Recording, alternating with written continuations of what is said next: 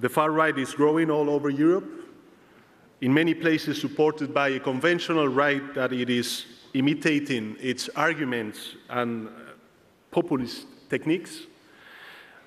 All the progress that we have achieved is at stake.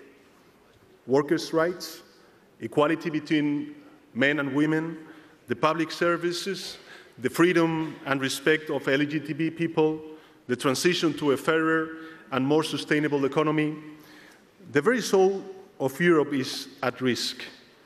And once again, it is up to us, the Social Democrats, to defeat that threat and ensure that history continues to advance in the right direction.